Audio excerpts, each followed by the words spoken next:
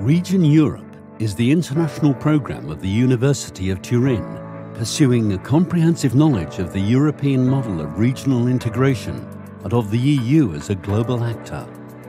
The involvement of 45 guest lecturers coming from all across the world's most prestigious universities and institutions allows us to bring fresh and critical perspectives on crucial issues concerning European integration and the role of the EU in world affairs, with a forward-looking approach.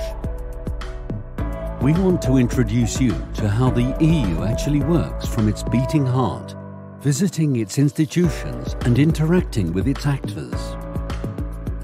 From its first edition, each year Region Europe has given the opportunity to more than 150 students coming from all over the world to gather and exchange views and experiences.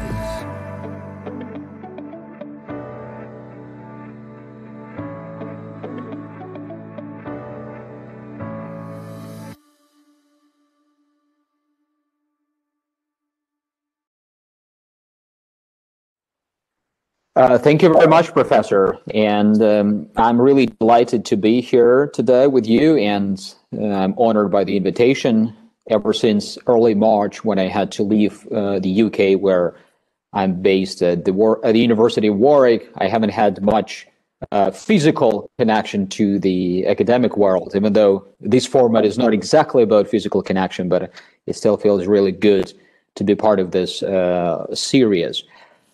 So I've prepared a PowerPoint presentation to just make it a little bit easier for us to go through the things I wanted to discuss. Let me now put it on. I hope, yeah, it should be working now. Oh, it's not. And here we go. So as I assume most of you have seen, I've been asked to talk about the Belarus crisis and its implications for the European Union and the EU's neighborhood. And I thought I will discuss a couple of things within this context. But before I do, I just wanted to emphasize or highlight the picture which I have on this introductory slide, where you see the in-between written here, but also, you know, this beautiful cookie. So by having it on my slide, I just wanted to make the first point, which is Belarus is a country, and I'll now show you on the map, which, geopolitically speaking, lies in between two centers of geopolitical gravity. One being the European Union, and then on the other hand, Russia.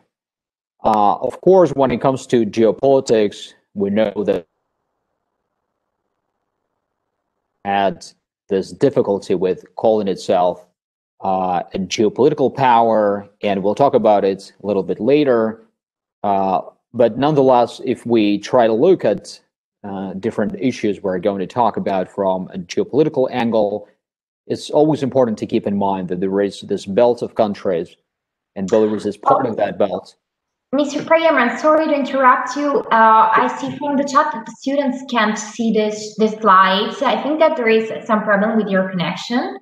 Okay, so now it should be start sharing, because we can see the PowerPoint file. But still the slides has to come. I think it's just because your connection maybe is a little bit slow, or Webex is having trouble processing all the people, because we are more than 200 now connected. Mm-hmm. So maybe let's just wait a moment or try and share it back again from scratch. So close it and sharing it. I'll stop sharing this. I think it's just, okay, it goes. Yeah, okay. Stop sharing it, but let me go back to it and share again. Sorry for this. It might be the connection indeed. Is it okay now?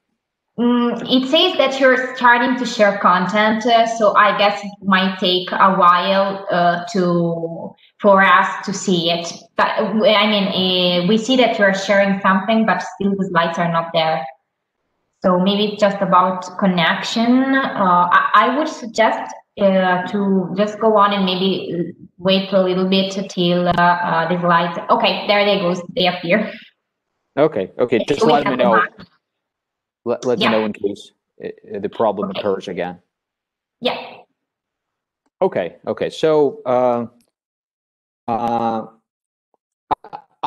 I think we need to keep in mind when talking to countries like Belarus that from a geopolitical angle, there is this belt of states, roughly speaking, situated in Eastern Europe, and Belarus, alongside with Ukraine and Moldova, is part of that belt. And roughly speaking, those states lie in between two centers of geopolitical gravity. And from a structural point of view, this is an important characteristic, which tells us quite a lot about the foreign policies of those states, but also what kind of normally competing pressures those states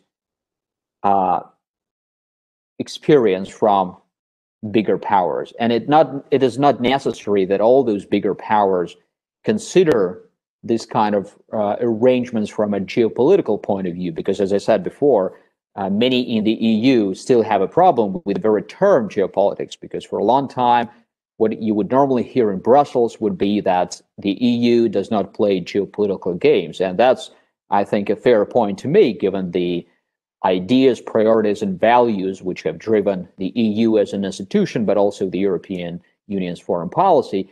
But nonetheless, for the countries which geographically find themselves in this part of the world, it is very often still about the competing pressures, which in the end are political.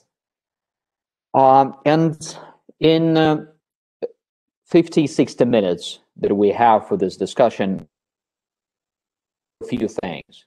I want to provide you with a short intro into Belarus politics so that you have a better idea what kind of political context we're talking about. I want then to focus a little bit on the historical background in Belarus-EU relations. I will then talk about Belarus foreign policy and try to explain why I think this foreign policy has been sort of cyclical in a way, going from what we call academically as omnibalancing to foreign policy hedging, and then back to omnibalancing. And all this will help us to put together a context for the discussion about the present-day political crisis in the country, and then what this political crisis means for regional security and for EU's foreign policy and EU's activities and policies in the neighborhood, in the Eastern neighborhood. And then in the end, we will come to some conclusions, but those conclusions will rather be about questions, which I think become even more topical after we've gone through all the material I want to cover today. The organizers and with your professors, in the end, I'll be very happy to take the questions you have, and I think you can start writing those questions as we go, but I'd rather prefer to deal with them in the end. Okay, so we're again back to the map, and I hope you can still see this.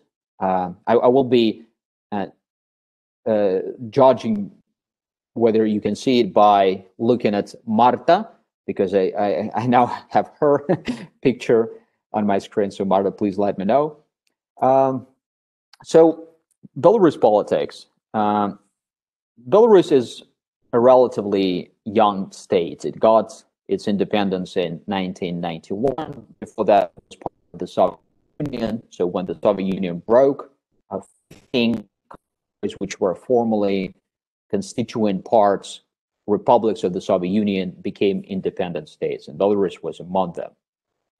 Before 1994, the country was a parliamentary republic, and it had those 3-4 years of real dynamic political life compared to more or less the same kind of political dynamism in most post-Soviet states. And then in 1994, the then parliament, which was then called Soviet Supreme Soviet decided that the country should become presidential. And then the first presidential election took place in the summer of 1994. And the first president won that election, and his name is Alexander Lukashenko. So as you can tell, ever since that time, we continue to have the very same person governing the country, and his name is Alexander Lukashenko. He won that election with a landslide victory. He was super popular across the country. I think he got more than 80% of the votes in the second round of the election, and of course, that provided him with extraordinary support and powers during those days.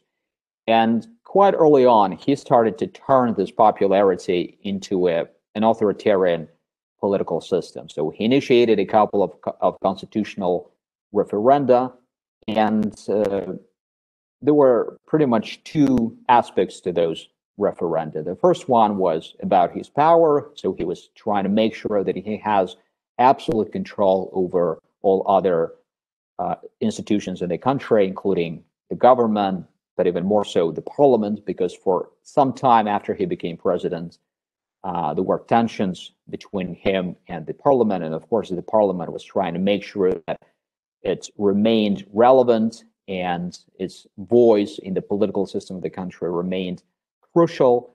And then Lukashenko, through those amendments to the constitution, which he passed through referenda, he minimized the role of the parliament. The other angle to the referenda had to do with Belarus relations with Russia, and Lukashenko in those early days was a big proponent of closer relations between Belarus and Russia, and as a result, he made sure that the Russian language became one of the two official languages and state languages. So we now have Belarus and Russian as two equal languages of the nation. And he also made sure that Belarus would start integration processes with Russia on the bilateral level, and that's how we got later on at the end of the 90s something which is called the Union State of Belarus and Russia, which is not a real state, but it's a very unusual form of bilateral integration, which makes the relationships between these two countries very close. And also on the multilateral level, Lukashenko initiated that Belarus should join all those post-Soviet groupings that were basically led by Russia, including in the security realm, and the main one there is the Collective Security Treaty Organization. And in the economic realm, there were different kinds of organizations ever since. Now, they all materialized in something which is called the Eurasian Economic Union. But the political side, as I said, he made sure that the institution of the president became absolutely dominating over everything else. So he basically, which turned the political system into a consolidated authoritarian government. The parliament became pretty much a rubber stamp institution, and political parties got a very limited role within the political system.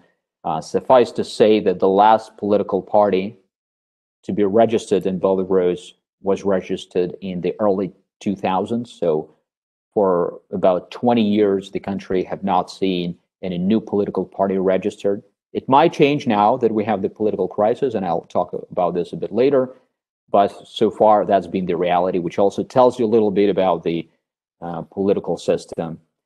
And of course, political and civil liberties are quite limited because this is an authoritarian government which wants to make sure that it controls everything.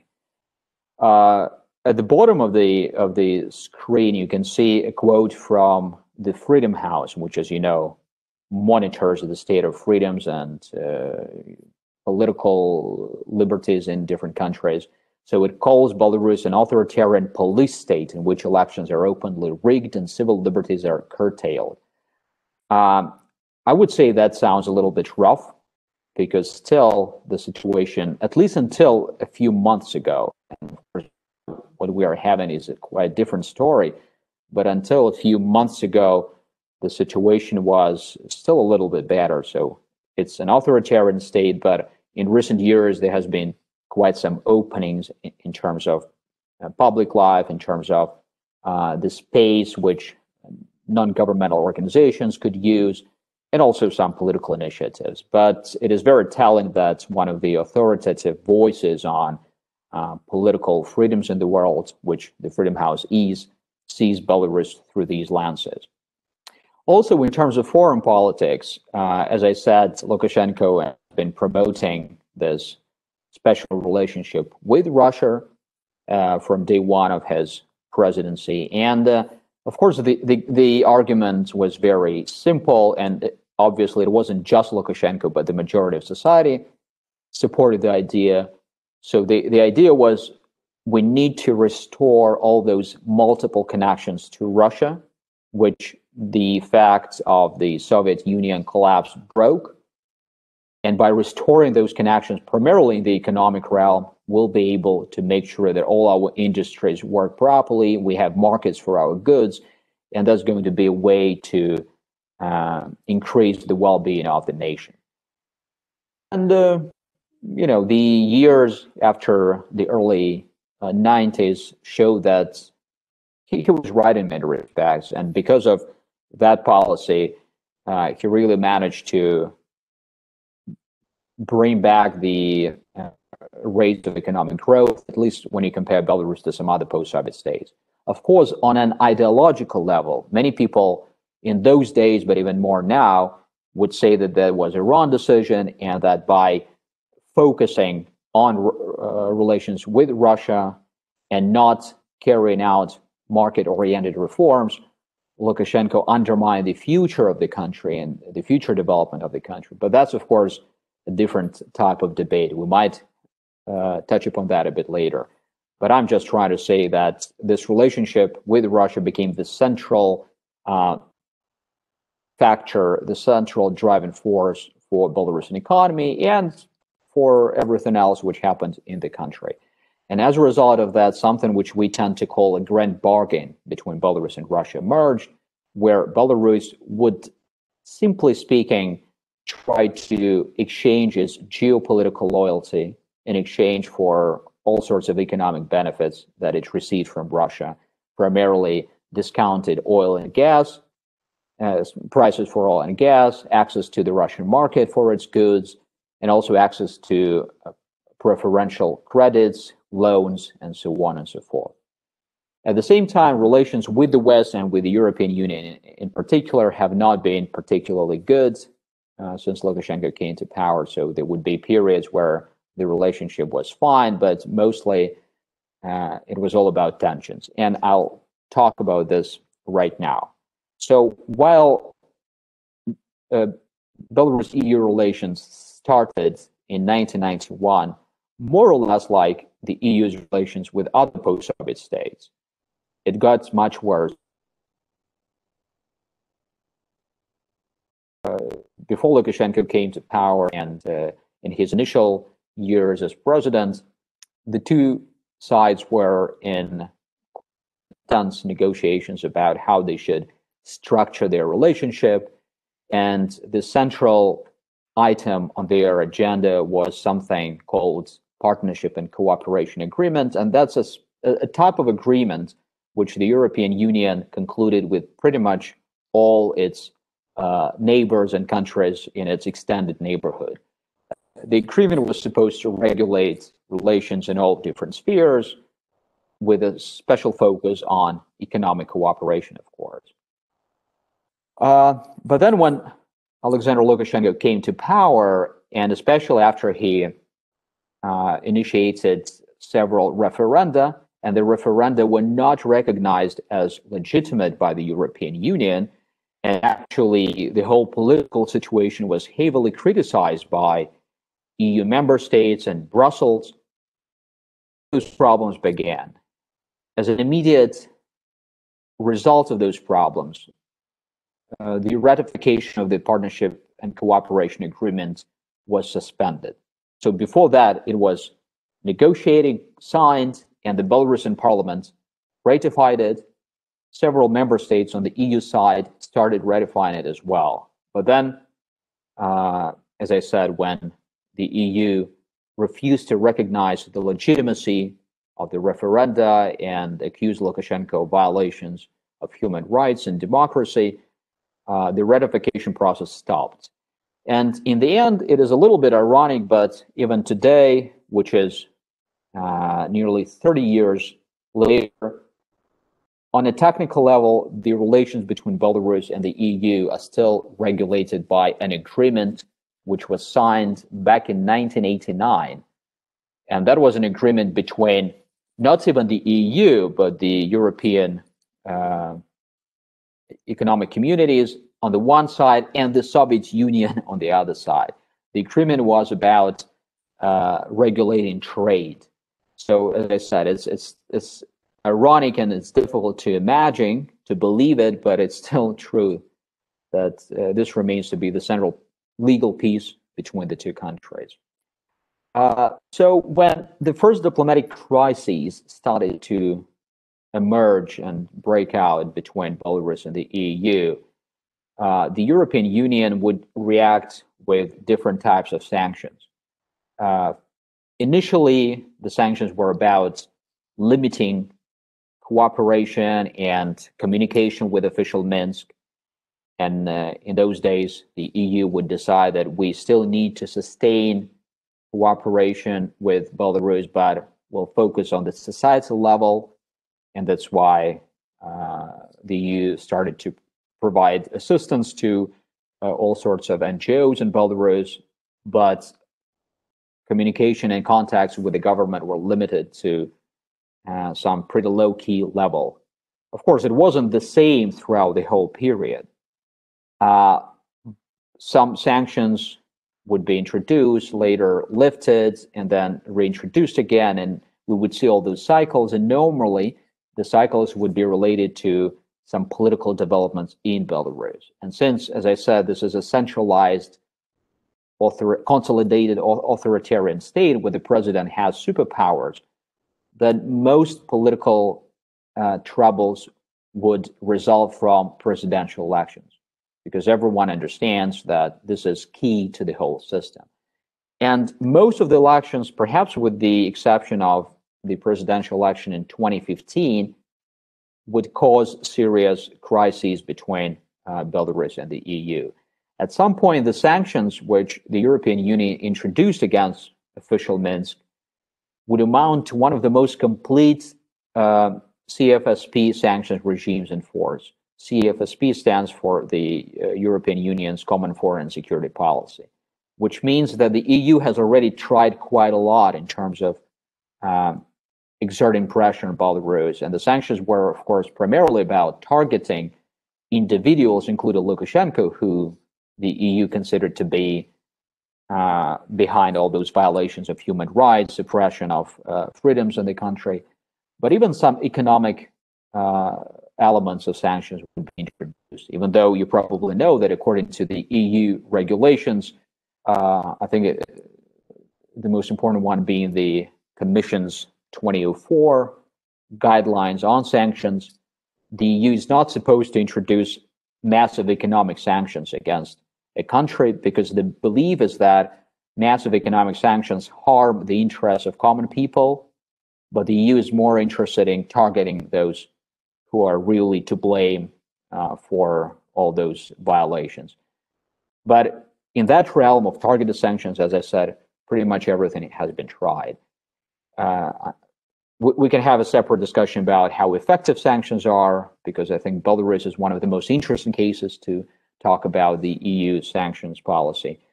But that's a slightly separate thing. Two more things I wanted to draw attention to here is that from time to time, at least after 2008, some periods of rapprochement would take place. And they were related, again, if we look at all this from a geopolitical angle, to something happening in the EU's broader neighborhood. As you remember, for example, in 2008, there was this but shocking war between Russia and Georgia. result of that war, of course, the EU's and relations with Russia deteriorated very quickly and very dramatically. Belarus in those days would start behaving in an interesting way. So as I mentioned before, Belarus since 1996-97 has been technically the closest ally of Russia. But at the same time, when that situation between Georgia and Russia emerged, Russia recognized the breakaway territories of South Ossetia. And of course, Russia expected that Belarus should recognize those as well, because Belarus is its closest ally. But nonetheless, Belarus would not do that. And of course, Belarus would start sending all sorts of signals to the international community. First of all, saying that, look, we are an independent state. And even though for all those years we've been a kind of a geopolitical backyard of Russia, we still want to conduct our sovereign foreign policy. We have our own interests, which are predominantly aligned with Russia, but can sometimes be different. And this is the situation where our relations are different. Our interests are different, sorry. We don't like the fact that a country, namely Russia, can enforce anything on a smaller state by using force. And all those messages, I think, helped to promote a slightly different kind of negotiation between Belarus and the West and Belarus and the EU. And that's why for 2008, we saw several years of gradual rapprochement between the two countries. But unfortunately, it broke down already at the end of 2010. And you won't be surprised, it was again related to the presidential election, which happened in December 2010. The election resulted in a crackdown against the opposition in the center of Minsk, and several weeks later, the EU introduced another package of sanctions against Belarus, or more specifically, against about 250 individuals whom it called as being behind those violations. And that stopped the rapprochement for a couple of years. But then another geopolitically important situation occurred. It had to do with the Crimea and the Donbass. And once again, Belarus, while remaining Russian ally, took quite a different stance on all those developments compared to the Russian position. So first of all, it never officially recognized Crimea as part of Russia, even though, of course, Belarus had to do quite a lot of interesting maneuvering to make sure that that position did not lead to some dramatic developments between Minsk and Moscow. But as a matter of fact, as I said, and it's important to emphasize, Belarus did not recognize the annexation of Crimea. And Belarus also took a very special position on what was going on in the Donbass, on that war. Belarus became the venue for peace talks, and I think we'll see it. Oh, no.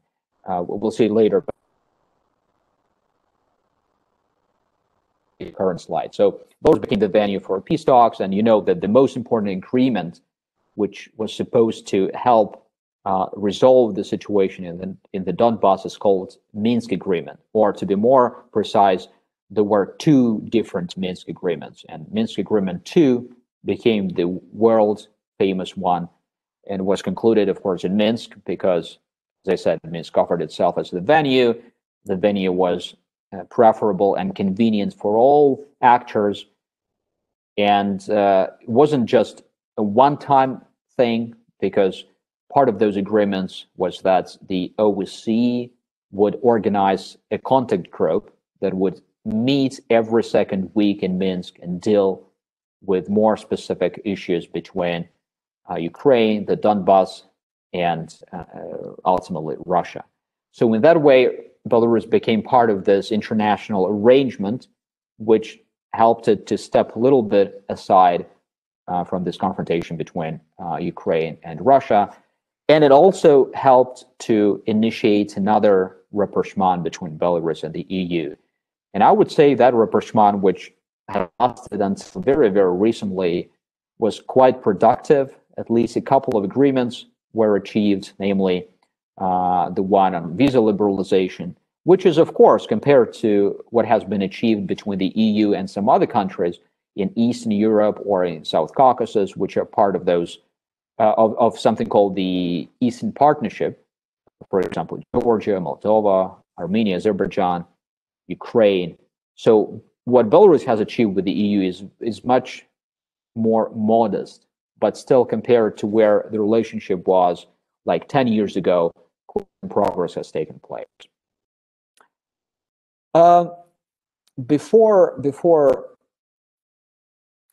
continuing this discussion about Belarus-EU relations, let me say a couple of words about Belarusian foreign policy in general. As you can already conclude from what I've said, there's always been this tension in Belarus and in Belarus foreign policy between the authoritarian needs of the government and, let's say, more structural needs of the country, or something which we sometimes call the national interest. And that's why I would argue that there's been this cycle where the Lukashenko government would go from authoritarian omnibalancing to foreign policy hedging and back to omnibalancing. Omnibalancing is a concept which was offered, if I'm not mistaken, in the beginning of the 90s by Stephen Davids. He looked at the behavior of mainly African countries, or what was called third world countries, during the Cold War. And he would argue that most of those countries, which were also authoritarian, their foreign policy decisions based exclusively on the interests of their rulers. So the rulers would try to maneuver between the two superpowers of those days, namely the Soviet Union and the USA, trying to understand which one of them would help the leaders to stay in power and to consolidate their power. And of course, Belarus of today is very much different from the third world nations of the Cold War period. But I think this very concept helps us to understand the essence of authoritarian decision making in times when the authoritarian leader feels threatened by either internal opposition or someone externally. So when that period begins, the authoritarian leader tends to make foreign policy decisions based on his expectations about which foreign actor will help him or her to stay in power. And as I said, I think that at least part of Lukashenko's role playing with this concept. And we have entered this period again now with the August 9 elections. And because the EU and the West in general would usually consider all those elections illegitimate and would draw attention to the violations of human rights and democracy and would introduce sanctions against Lukashenko, it is only natural for Lukashenko to then lean towards Russia, which has other considerations in its relations. But then there were quite a few moments throughout his rule when he would start behaving in a different way. And I basically touched upon a couple of those periods after 2008, the Russo-Georgian War, after 2014, where out of a sudden he would clearly hedge and diversify his foreign policy, even when that hedging or balancing act would cause quite some irritation on the Russian side. And of course, the puzzle is that something would happen where the authoritarian leader who no longer feels threatened, either domestically or from the West, would more and more lean towards the foreign policy which is driven by the national interests of the country. And I tend to conceptualize what this behavior is in foreign policy as foreign policy hedging. I'll just quickly show you what I mean by this foreign policy hedging. And again, if you have more questions about this, we can discuss it in more detail later on. But this is the model I'm working on as part of my PhD. So basically, in times, as I said, when Lukashenko and the Belarusian government did not feel threatened politically, they would be pursuing a foreign policy which, in a way, tries to combine different types of international behavior. And you know, in international relations theory, you have two sort of, let's call them conventional types of behavior, something which IR theorists would normally operate with. One of them is balancing, and that is when a state balances against, let's say, against an external actor, trying to make sure that the influence of that actor does not bring about some unwanted outcomes. And usually when you balance, you look for all sorts of coalitions with some other actors who can help you with balancing the influence and powers of the other actor.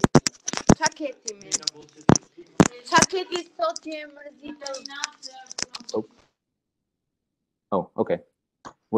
I think we can Sorry, go. someone just had, by mistake, switched their microphone on. Naya is turned off. Everything is fine. Thanks. And then the second popular concept, or traditional concept, if you will, in international relations theory is bandwagoning. And that is when a state, usually a smaller state, sort of follows in the steps of a bigger power in terms of foreign policy, with the calculation that bigger power gives it protection, all sorts of benefits. And as you remember, a couple of minutes ago, I spoke about this grand bargain between Belarus and Russia. And many people would argue that at the end of the 90s, Belarus was sort of ready to bandwagon with Russia, provided that Russia would give it all those resources, economic resources, and general protection. So the behavior, which I would call hedging, is something in between the two concepts. And that's where you mix different elements of each together. Normally, that creates quite some misunderstanding with both, in our case, with Russia and the West, because some of those elements you apply simultaneously. Just to give you an example, in the context of the crisis between Ukraine and Russia. So as I said, Belarus would not really recognize the annexation of Crimea and would not recognize Crimea as part of Russia. But at the same time, Belarus would usually support Russia at the United Nations, primarily during those votes at the UN General Assembly, where Ukraine would try to initiate a resolution against Russia and accusing Russia of violating the international law in Crimea. And then Belarus would simply be on Russia's side, saying that, oh, look, we have all those commitments because we are in the Union state, in other post-Soviet groupings. That's why we have to vote the way Russia votes. But then, in essence, it didn't tell you anything about the real policy this crisis and in relation toward Russia.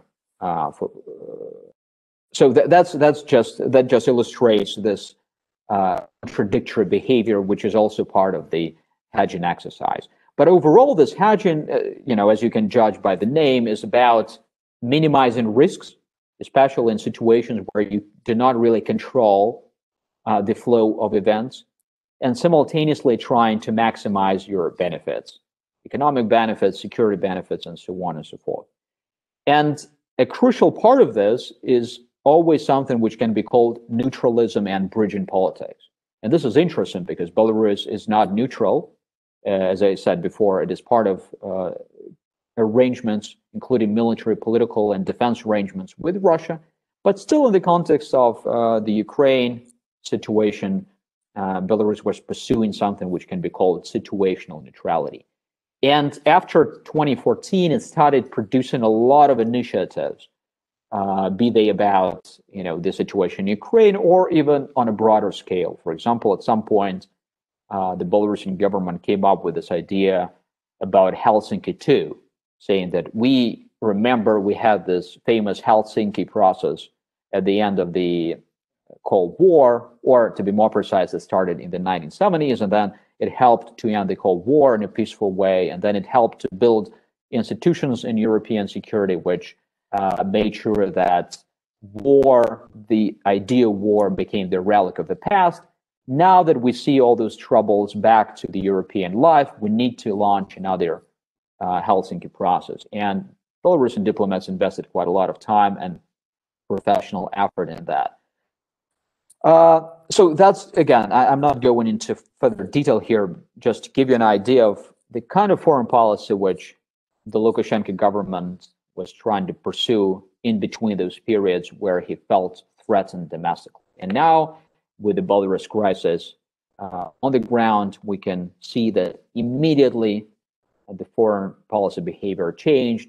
And instead of all those peacemaking initiatives, Lukashenko himself is again talking about the threats of NATO and Western countries or EU member states trying to stage a cold revolution and get rid of him. He is appealing to President Putin of Russia for help and all those things. So that's quite an interesting dynamic and change of not only rhetoric but actual behavior. The crisis we've had ever since August 9 is interesting in many respects. And of course, it will take researchers many years to understand both the sources, the developments on the ground, and where this crisis is going to lead to. So I'll just share a couple of hypotheses. For a long time, the stability of the Lukashenko rule was due to the fact that he managed to enforce something we normally call a social contract. Social contract is a very well-known and popular concept, and the overall idea is simple. So the government offers something fundamental to the majority of the population. The population is satisfied with that, and as long as the government continues to provide for those benefits, the majority of the population accepts some limitations on their political rights. And this is more or less what has been the case in Belarus until quite recently. The problem is that in order to ensure that this social contract is there, you at least need to have economic performance, which allows you to sustain or even improve the living conditions. And for about a decade, between the year 2000 and 2010, Belarusian economic performance was really impressive. On average, the country's GDP grew by 7.5% every year. And you need to remember that, for example, in 2008, we had a serious world economic crisis. And of course, in that year, the performance of the whole world went down. Belarus still had surplus, like positive growth, but of course it was minimal. But it means that in the years preceding 2008 and in growth was really impressive. And that meant that the well-being of the people grew. Belarus was still far away from advanced economic and social standards in the EU, but compared to other post-Soviet states, it did really well. But then beginning from 2011, 2012, economic growth became a problem. So between 2011 and 2019, the average annual GDP growth went down to 1.2%. So you can immediately tell the difference between 7.5% annual growth and 1.2% annual growth, which also immediately tells you a little bit about the difficulties that the government started to have in providing for its part of the social contract obligations. So the aftermath of that is clear. Those people who became sort of dependent on the government in terms of their economic and social well-being started to feel that the government was no longer able to provide what it was expected to provide. But then another part of the population who were not dependent on the government because they were in private sector, they started to have a different kind of problem with the government. Namely, they saw that the government was rather becoming a problem for them because the government wanted to have high taxes, a lot of bureaucracy around doing business, and also all sorts of checks on businesses which would interrupt their normal daily routine. And given that the government in Belarus had created quite some good conditions for at least some kinds of businesses, and primarily for the IT sector, at some point, a whole generation of people grew, which were very much convinced about their own abilities to earn money and to make a good living, and no longer wanted the government. But since now the government needed their money because it experienced problems with economic growth, it also made those people pretty much unsatisfied with this government. And quite ironically, you now had these two different groups of people, those in the state-owned sector dependent on the government, and those in the private sector who didn't really care about the government, but both very much unsatisfied with the government's performance and behavior. That also quickly led to some changes in value systems, to a value gap. And of course, all that did not materialize into a political crisis immediately. But over the last several years, there were different situations where all this was brewing.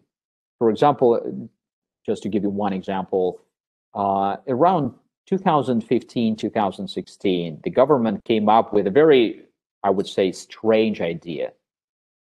It wanted to introduce something called the unemployment tax. In other words, those who are not officially employed were supposed to pay the government a tax.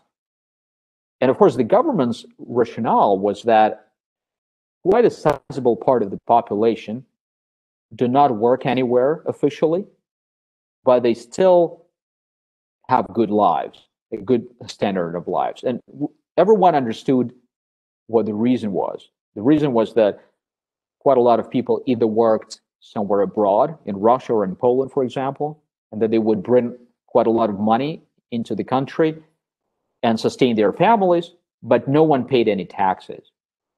Or some people would just do business because they lived close to the border, especially the border with Lithuania and Poland. They would smuggle things and all those different activities.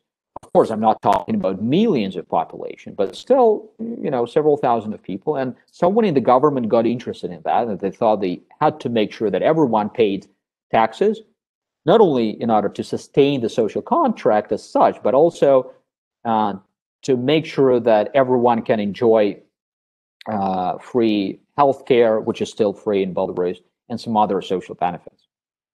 So in the end, they came up with this idea, which of course no one in the country understood and considered legitimate, and that brought about a mini political crisis. So not, of course, compared to what we have these days, but that was the song. And since the government had to backtrack anything which would satisfy the whole population, so step by step, all those tensions inside society started to generate. And in the end, again, I won't cover all the developments ever since, but in the end, in this summer, when the presidential election was announced and several really strong candidates announced that they were going to run against Lukashenko, it was the way the government handled this political process which also made people really angry. And the government would immediately resort to quite some violence against those people. For instance, there were quite a few demonstrations in July and in June, and the government would simply try to disperse the demonstrators with power.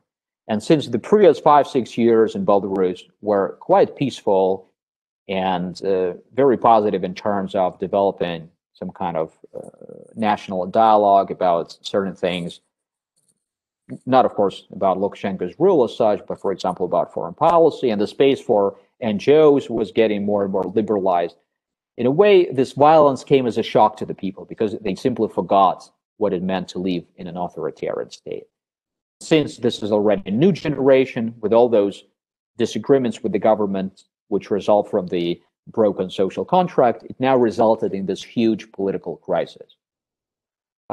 Many in society, especially those who joined the protests as its active participants, expected that the Lukashenko government would fall very quickly because they thought that the level of his support was minimal. I don't think it was true. I mean, the assessment was true because even though a lot of people are really angry with him because of the broken social contract, it's still quite a sizable part of the population which would rather have Lukashenko remain in power than immerse themselves into uncertainty. By the way, we don't really know how big those shares are because in the last 5 years, we don't have any credible public opinion surveys since the government closed down the few remaining non-governmental pollsters a few years ago. So no one has any credible assessments of that. But again, if we just observe the situation all in all, it's obvious that it's not like Lukashenko has zero support. He still enjoys some support. Because of that support, because Russia supported him as well in the context of this political crisis, we have now entered into a situation which can be called a stalemate, where the Lukashenko government is in its weakest position ever, but he's still strong enough to survive. And the protest on the other side is as strong as never before, but it did not manage to translate the grassroots protest energy into a real political strategy that would ultimately force Lukashenko to step down. It looks like that this stalemate might last for really long, at least as long as Russia is ready to back Lukashenko. What does it mean for regional security? And that's where we're getting back to the EU's interest and potential role. Well, first of all, in terms of regional security, what happens in Belarus now might be quite a game changer for regional security, because as I mentioned before, in recent years, Belarus was trying to be a really constructive actor in regional security, being itself this newly established venue for peace talks, sticking to situational neutrality in terms of the Russian-Ukrainian, let's say, confrontation, initiating lots of peace ideas. I mentioned this Helsinki 2 idea, but there were a few others, including more concrete ones. For example, when the INF Treaty, which is about those, which is one of the cornerstones of arms control in Europe. So when it was basically broken because the US declared it would leave the treaty, Belarus initiated a few ideas how to still sustain the previous level of security even in the absence of the INF. Because of this current political crisis in Belarus, all those initiatives are gone. But even more importantly, Belarus can no longer be considered as a credible actor with its own independent interests in terms of security. And Belarusian guarantees towards Ukraine, Poland, and the Baltic states that no Russian troops would ever attack those countries from the Belarusian territory. So if all this is no longer credible, then of course it means a completely different, let's say, picture for Ukraine, for Poland, for the Baltic states, and for their allies for that matter. And that picture will necessitate quite a lot of new investments into deterrence and defense. And the whole rationale will again be will become different. Oh, yeah. Sorry, here we go. Then what does it mean for the EU? again, if all those negative developments were to take place now because of the Belarus crisis, and it might be the case because, as I said before, when Lukashenko started to feel threatened domestically again, the first thing he did was reach out to the Russians and asking them for security assistance. And of course, the Russians expect him to give up his hedging, his balancing act, his situational neutrality, and to basically bandwagon with them in terms of military and political issues, which I would say, we can treat it differently. But if we'll look at all this from the Russian lenses, then this is a very pragmatic interest on their side. So if all this were to happen now, then of course it will mean new significant challenges for security in the EU's eastern neighborhood. And of course, in terms of security as such, we talk more about NATO rather than the EU when it comes to this situation. But given another level of discussion, which is about the EU's potential strategic autonomy, many member states within the EU arguing that because of the position that the Trump administration took on international security, the EU needs to take its own strategic autonomy to a different level and needs to develop its own potential in terms of security. So all this potential growing tensions in and around Belarus and Eastern Europe will only be given more arguments for those voices within the EU. Of course, now there is a lot of expectations as to the probably incoming Biden administration, even though, as you know, Trump officials are still unwilling to recognize the victory by Biden. But if we assume that no big surprises come out of that situation and Biden becomes the next president of the US, then of course there is a great expectation on the EU side that he will reverse many of Trump's policies, and primarily in terms of how he treats NATO and Euro-Atlantic alliance in general. And that's the promise that Biden himself made back in February, I think, at the Munich Security Conference. He would say that we will be back, meaning that he will reverse this course.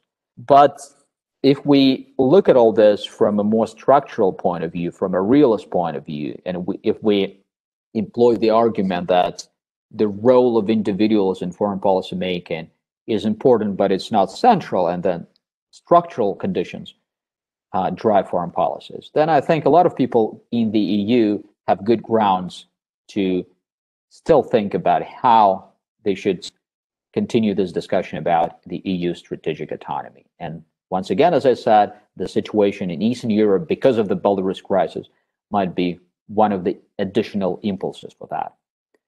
Another question which the EU is now certainly dealing with again in the context of the Belarus crisis is how to promote democracy and human rights in the neighborhood. As I said in the very beginning, the EU has already tried pretty much everything vis-a-vis Belarus. So we tried sanctions, all sorts of sanctions. It tried engagement. It tried a combination of both. And of course, nothing has produced an ideal result. An ideal result being Belarus moving towards democracy and a better. Given that the EU for a long time was trying to promote its own image as the biggest voice in favor of human rights and democracy, when something like this continues to happen on the EU's immediate doorsteps, it is of course inevitable that the EU has to do something about this whole situation. Rethink its approaches, not just towards Belarus, but towards what we call, or the EU calls, the European Neighbourhood policy, which is a set of framework policy towards all its neighbors, or more specifically the Eastern Partnership, which is a subsection of the European Neighbourhood policy in a way, because it is supposed to deal with the neighbors in the East, and Belarus is part of that neighborhood. So the situation around the Belarus crisis is just, as I said, another reason for the EU to rethink those approaches. And all this, of course, different EU member states have different interests, which is quite obvious. And normally, when it comes to Belarus, the immediate neighbors of Belarus, like Poland, Lithuania, Latvia, would be the biggest voices in favor of engaging Belarus and having closer relations with the country, even though its human rights record was never satisfactory. But now, in the context of this particular crisis, we see quite an opposite situation where Lithuania and Poland are the biggest voices punishing the Lukashenko government, whereas some other countries, primarily Germany, are trying to be a little bit more cautious, not only because of Belarus as such, but also Russia and the expectation that what the EU does to Belarus might cause reactions by the Russians.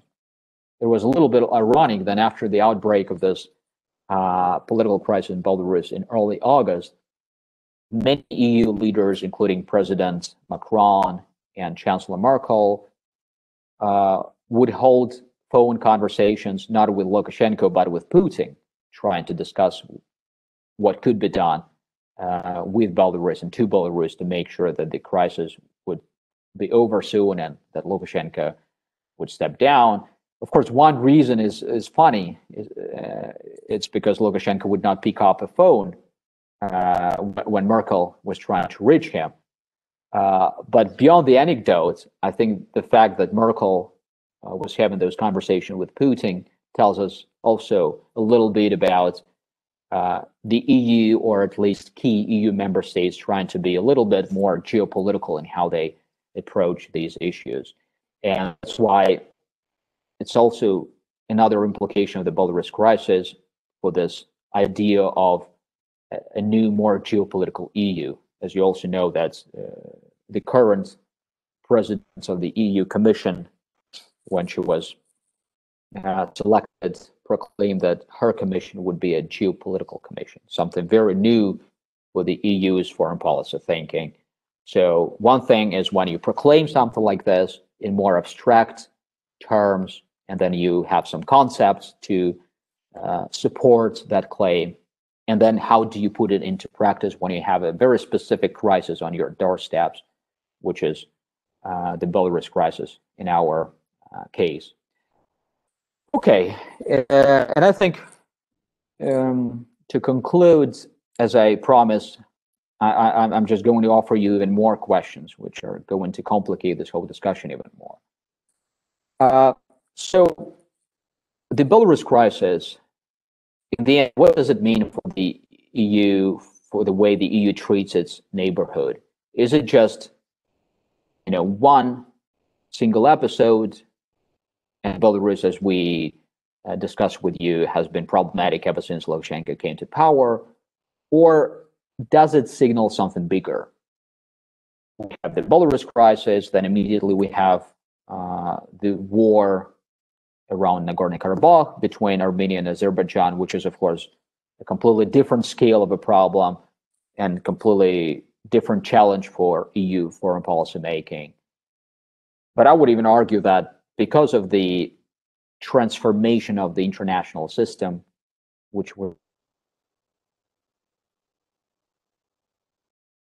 and because of the pandemic, which seems to have accelerated that transformation and seems to have posed even more questions in terms of how international relations are going to work out, given that the unipolar system is definitely giving way to something new.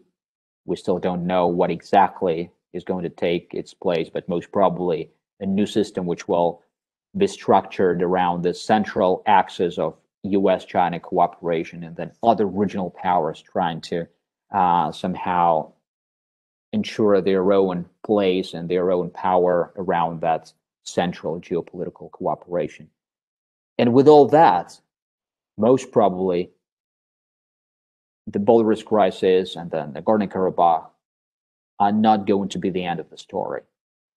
So again, my concluding question in this respect is, how well is the EU prepared for this kind of foreign policy, or, if you will, geopolitical game? Does it have enough, not only instruments and institutions, but does the discussion inside the EU about what the EU is and what its foreign policy should be relevant to this level of international challenges? And also, you probably remember that the title of this year's Munich Security Conference's report was Restlessness. Does restlessness, given all those crises in the EU's neighborhood and the very obvious difficulty for the EU to deal with those crises, also mean EU-lessness, if I might put it this way? So that's also a big question. And if this question is recognized, what is to be done by the EU?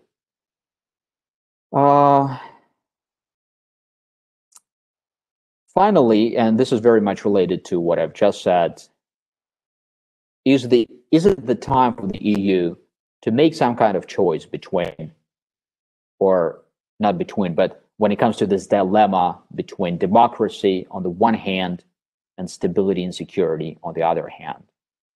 Is it the moment where this choice has to be made, and at what level is it supposed to be made? Is it just about very specific situations and ad hoc decisions? So let's say in the case of Belarus, we focus on human rights, but then in the case of, let's say, Ukraine, we are more interested in preserving stability? Or does it mean something bigger? Is the implication bigger, and does it necessitate the EU to reconsider its foreign policy as such? And we can continue with all those questions. And I just wanted to emphasize with these questions that, of course, the Belarus crisis is something which is super important for me, and that's why I tend to look at it in details, because I'm from Belarus, and the only way for us to resolve this crisis is to find a local solution. But for Belarus, for the EU, it seems to be a much more fundamental thing. And the way it treats specific crises like the one in Belarus will most probably pave the way for the future of the EU in this geopolitical, which has to do with the transformation of the international system. And I think I'll stop with this. I don't even know how much time I've already consumed, but I hope we'll have some left. Thank you, Yahueni. I think it was really a very interesting presentation, putting on the table the many issues that we are confronted with these days regarding the relationship between the European Union and Belarus. I might start myself with a question, and it's about really the other side of the coin, which is, in the meantime, we have, I think, Giovanni Finizio, our professor Giovanni Finizio, showing up. So thank you, Giovanni, for being with us. And I was just thinking about the European Union seen from Minsk. I mean, why does the European Union matter to Belarus? Why should Belarus, worry about the European Union, or consider the relationship with Brussels? Because, in a sense, first of all, you were showing us how Belarus is tied to Moscow and to Russia, and from the other point, or another point of view, Belarus seems to be willing to diversify relationships with other countries, with the neighbors. But why should the government in Minsk look at the process if the difference, the gap in the political culture, in institutional framework is so wide? I mean, is it because of trade? Is it because of legitimacy in the world? So you are friend to a group of democracies, to the European Union as a normative power, and you can say, I'm still here, I'm not a rogue state, like North Korea or Myanmar under the military junta. So is it for economic reasons, political reasons, geopolitical reasons? Why should Minsk take care of the relationship with the European Union? I know it's a bit provocative, but in intellectual terms, I would say it's very interesting to know. Good question, Professor Capuzzi. Thank you, Giovanni. Thank you, as always. Yeah, thank you very much. And I would say that if you ask different people in Belarus, I mean, not only those in government, but also in civil society and business, you will probably get different questions. But if you look at the government, it's very interesting. I had quite a lot of discussions about this with all sorts of government officials. Perception of the EU is very structural and very realist. And that was particularly well visible during the last 5-6 years when, as I said, Lukashenko gave up his authoritarian omnibalance of this foreign policy hedging, which was based on a broad idea of the national interest. Whenever he would meet EU leaders and political leaders, he would always make this point that Belarus is fundamentally interested in having a strong European Union. Even more anecdotal, he would meet some high-level British officials, and at some point when the Brexit referendum had already taken place, but then there was still some uncertainty about whether it would be implemented, Lukashenko would even publicly argue that the UK should stay in the EU, because if the UK leaves, then the EU will be weakened, and we in Belarus are not interested in this. And his vision, as I said, was very, very realist and structural. He would say that I realize we have quite a few centers of geopolitical power, and if one of those centers gets weaker, it automatically means that the others will have more opportunities and more powers to enforce their will onto the smaller states that sit in between. And in this respect, he was directly referring to his sort of fear that if the EU becomes weak and not really capable of promoting its own interests in the neighborhood, then Russia would automatically take it over. And, you know, my discussions with other representatives of the government show that this was very much shared on different levels of the government. But of course, economically speaking, it is also clear that a small state like ours cannot even think about some kind of independent, fully fledged foreign policy if it doesn't have this economic base. And given that the EU has been the second most important market for Belarusian goods, were Belarus to lose this market, it would automatically become this bandwagoning element of the big Eurasian Russia. And that was also not, and still not easy, still not the interest of Lukashenko, even though he has again entered this authoritarian omnibalance stage, as I called it. Okay, thanks. Very clear. I see from the chat that we have a question from Mr. Gaetano Celi. I don't know if Gaetano wants to just open up the mic and yes. Just introduce the question. Yes, do you hear me, Professor? Yes, of course. Thank you very much. Thank you, Professor Preiherman, for the beautiful lecture. And I would like to ask you if, in your point of view, is it possible that Lukashenko used the balancing strategy that you introduce and illustrate to us with the Crimea crisis and the Georgia war for a certain fear of being in the future Belarus itself a possible target for Russian expansion despite its relations and dependence with Russia? Thank you. Thank you very much. First of all, thanks for upgrading me towards a professor. I still have a long way to get there, but it's very nice.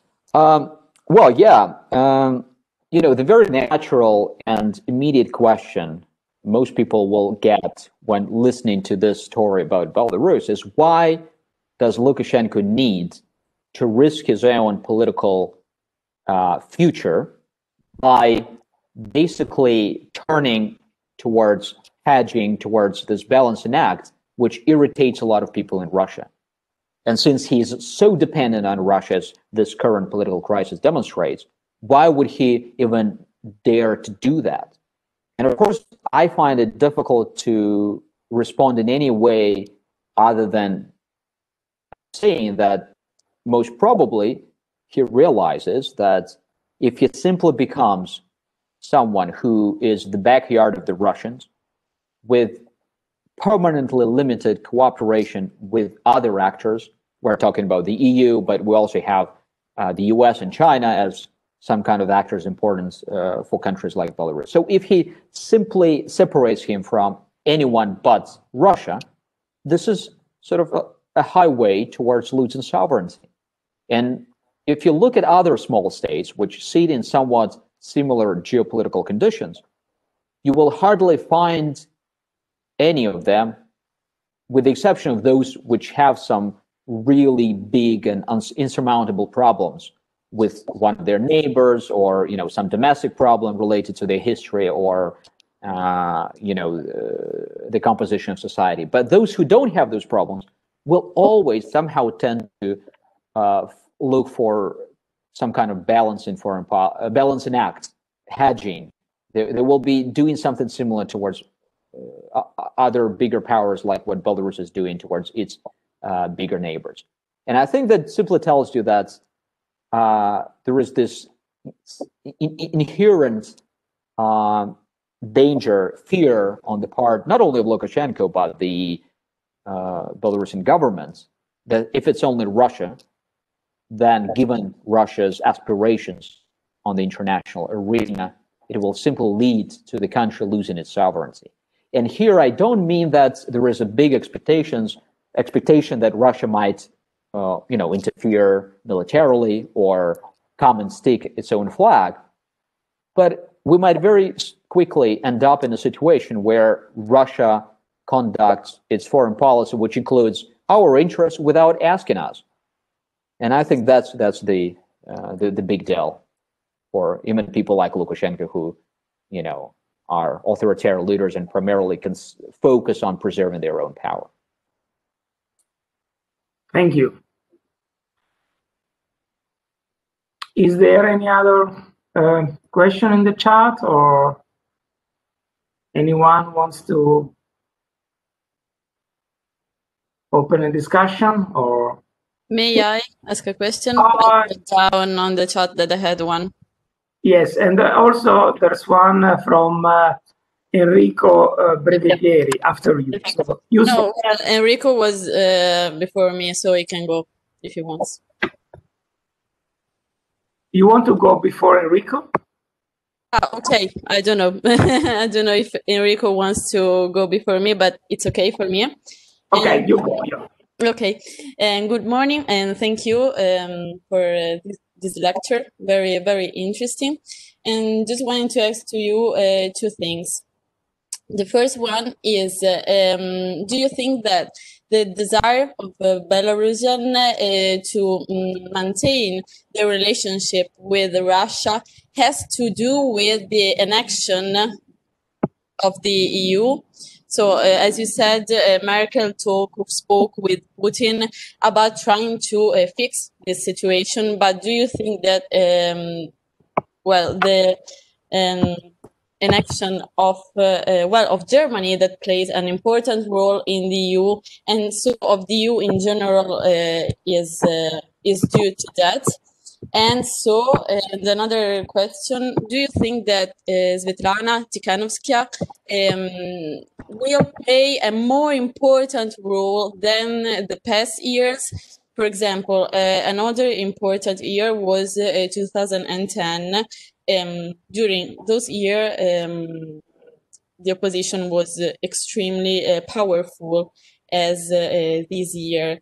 So do you think that Svetlana may play an important role in changing the EU strategy?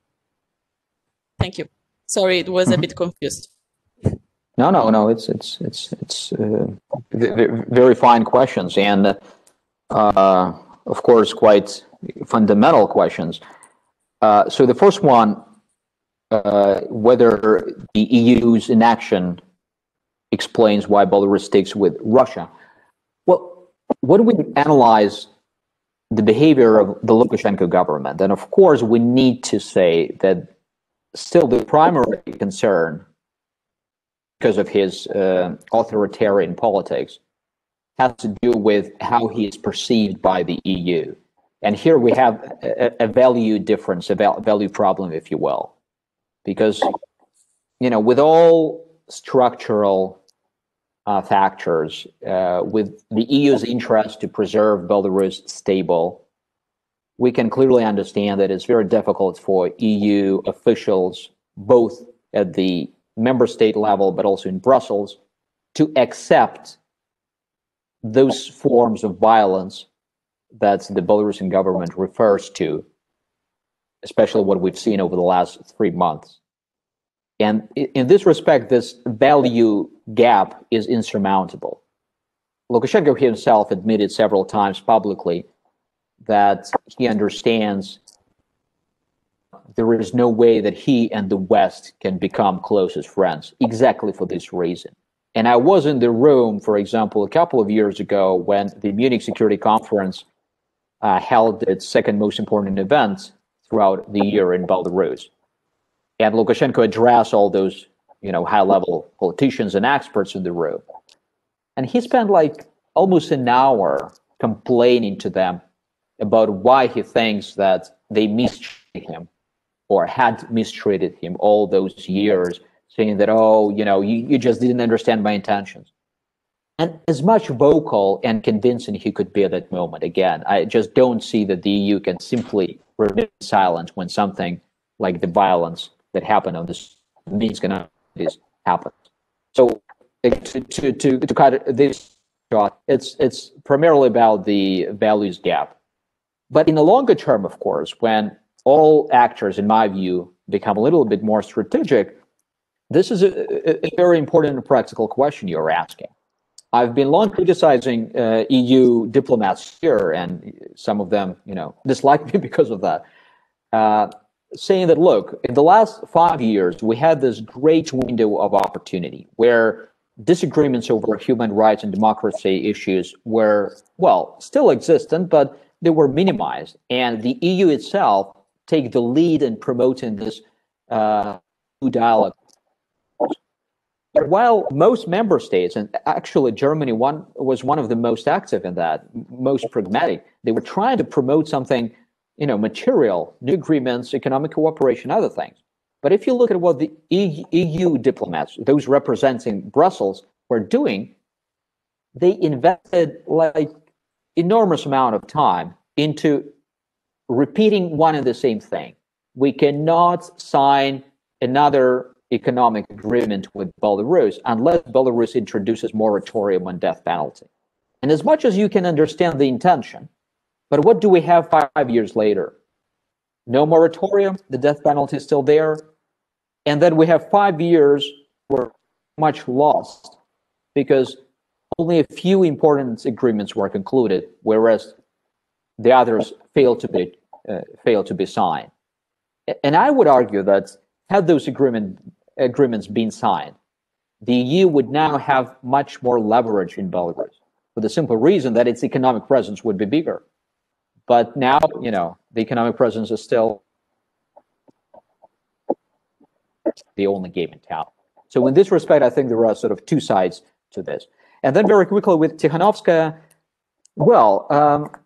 unfortunately, I think that once Tikhanovskaya found herself on the territory of Lithuania, he lost that very special aura and symbolism that she carried for hundreds of protesters here in Belarus. And in a way, she started to behave very similar to what her predecessors would do like 10 years ago. Unfortunately, we know that all those attempts by them to change something only by context in the West and primarily in the EU did not bring about anything. And again, unfortunately, I see that Tikhanovskaya is doing the very same thing. She's meeting key political figures, Macron, Merkel, others in the EU, but does that have any potential to change the situation here on the ground in Minsk? I have my doubts. And moreover, because she is in government is making this point that, oh, she's probably now a puppet of those in the EU. And of course, I'm not saying it's true, but I'm just saying this is a great selling point for Lukashenko to the Russians. And the Russians, even though I'm sure they, on the factual level, they know everything much better than we do, because they still have this very capable machine, foreign policy machine, intelligence machine. But for the Russians, this has become an existential struggle, if you will, with the West, which has to do with this argument that the West interferes everywhere. And that's why Lukashenko can even enmesh the Russians into this thinking, at least in the public realm. So unfortunately, I need to admit that I don't see much potential from what Tikhanovsky is currently doing. Okay, thanks. Enrico cannot use his mic, so I think I will be reading his question in the chat. Enrico says, how much do you think is actually likely a Russian military intervention, given how much it would worsen the overall image of Russia when it comes to political relationships with the United States of the European Union? So do you think that a military intervention is likely, unlikely, or what? I think it is not very likely, and I think that it is the last thing that Moscow and Putin personally want to do. Even though when in mid-August, Lukashenko gave that call to Putin, asking basically his help and referring to bilateral and multilateral security arrangements, Putin responded that he was ready to support Lukashenko and that he would even, the wording was, Putin hold a reserve of Russian law enforcement officers in case Belarus would need them, in case the situation in Belarus would get out of control. He didn't even talk about the army. He spoke about Rosgvardia, which is this sort of extended branch of the police. But even that, I think, for Putin was something he really didn't want. But he still made the statement, most probably because he wanted to send a very clear message to, first of all, the West and the EU. And the message was simple: do not interfere. And even though, probably there wasn't any intention to interfere, but he still thought it was important to make the statement. And then secondly, the message was important for the Belarusian government itself and the state apparatus. Because at some point in mid-August, there was this overwhelming feeling in society that Lukashenko's days were numbered. And that was, of course, analytically speaking, a very wrong assessment. But then on the level of perceptions, the feeling was there. But once Putin promised his help, of course, the state apparatus stopped to hesitate. And we didn't see many people resigning ever since. So that served the purpose. Of course, had the situation worsened to a point where there was no other option for the Russians but to interfere, unfortunately, I have no doubt they would do this. But as I said before, I think this is the worst, the absolute worst case scenario that they would like to follow. Thank you again. I don't see any other intervention in the chat.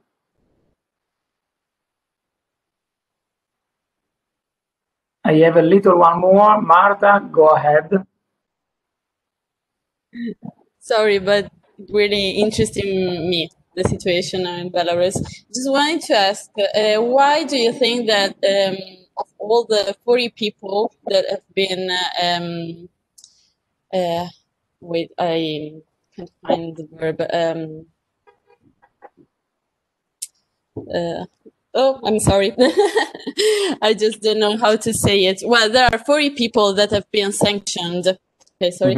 By the EU. Why do you think that we can't see Lukashenko in all of them? Well, actually, the latest decision has been that Lukashenko is now part of that list. Lukashenko, his elder son, and the immediate surrounding. But the initial argument by the EU was that by not sanctioning Lukashenko personally, they wanted to leave the space for dialogue with him.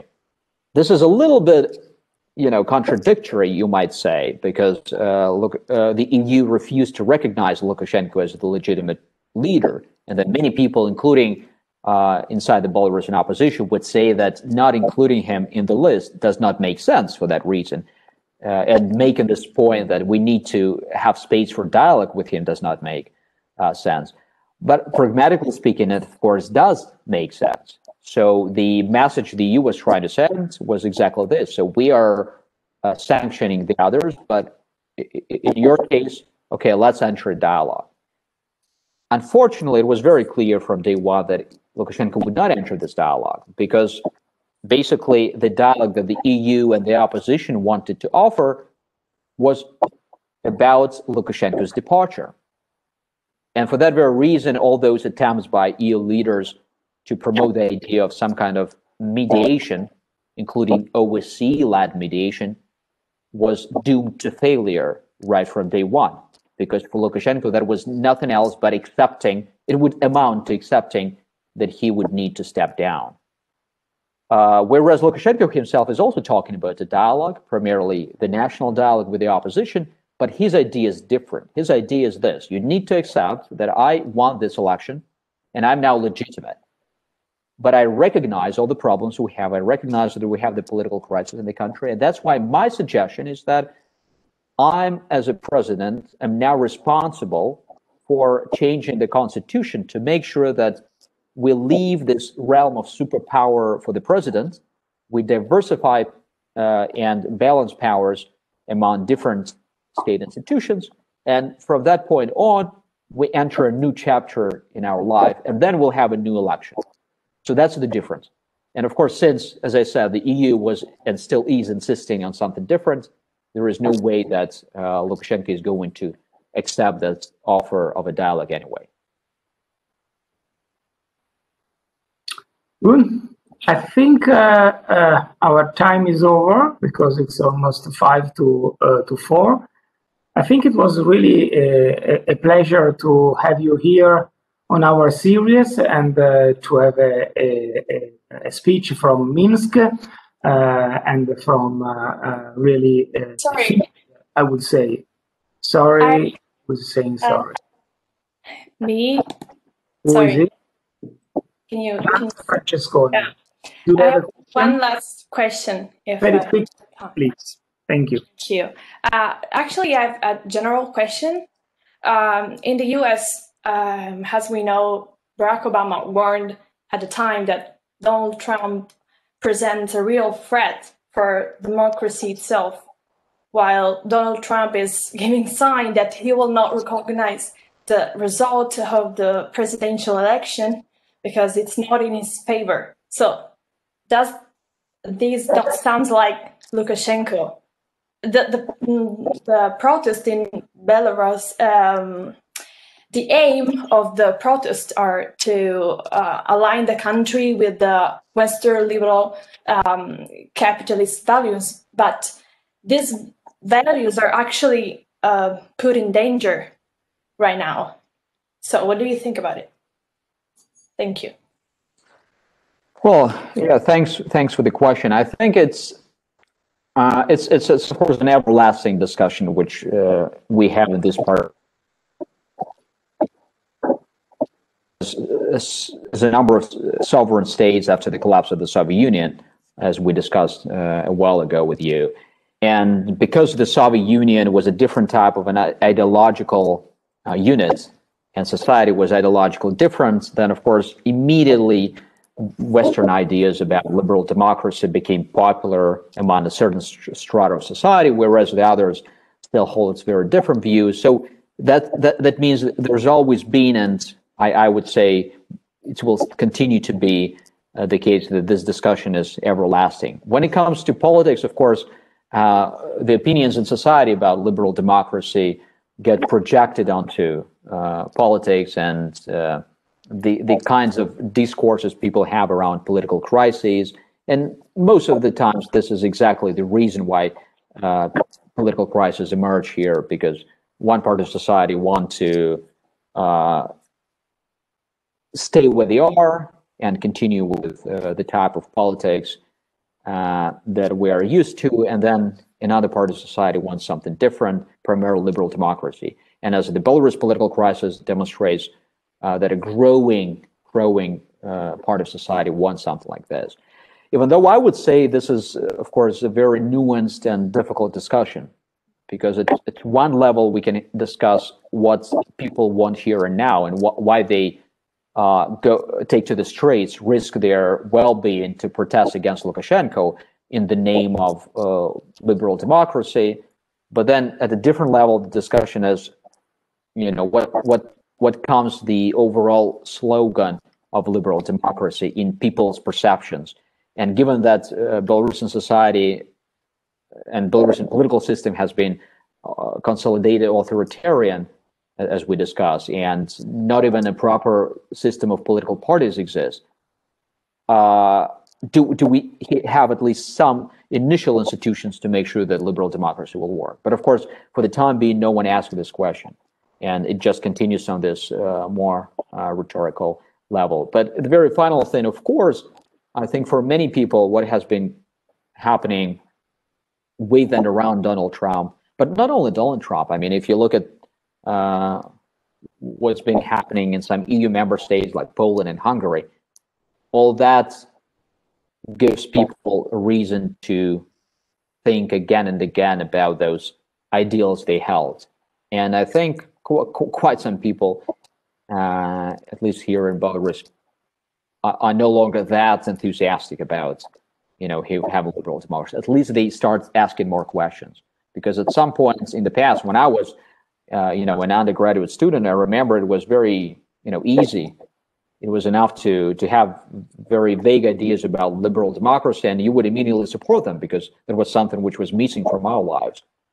But now I think even more and more students are asking sort of more nuanced and detailed questions. Yeah, so if that answers your question. So thank you very much again. Now time is really over, unfortunately, and we hope that in the future, once this pandemic is over, you will be able to come to Torino and meet us in our beautiful campus. So this is my hope for the future, and of course the hope for all of us is also that the European Union and Belarus relationship will improve in a sense, and also the political situation in your country becomes more bearable, so to speak. So thank you very much. And okay, for the rest of the participants, see you soon online. I will be teaching in Region Europe program next Monday, so some of you might be able to see me again. Thank you very much. Yeah. This is a bit of advertising, of course, Giovanni. It's the quid pro quo for being here today. And okay, so thank you, Yahueni. Thank you, Ed. Thank you. My pleasure and honor. I will try to bring you to Torino, of course. Thanks. Okay. Thanks a lot. Bye-bye. See you soon. Bye. Bye. Take care. Bye-bye.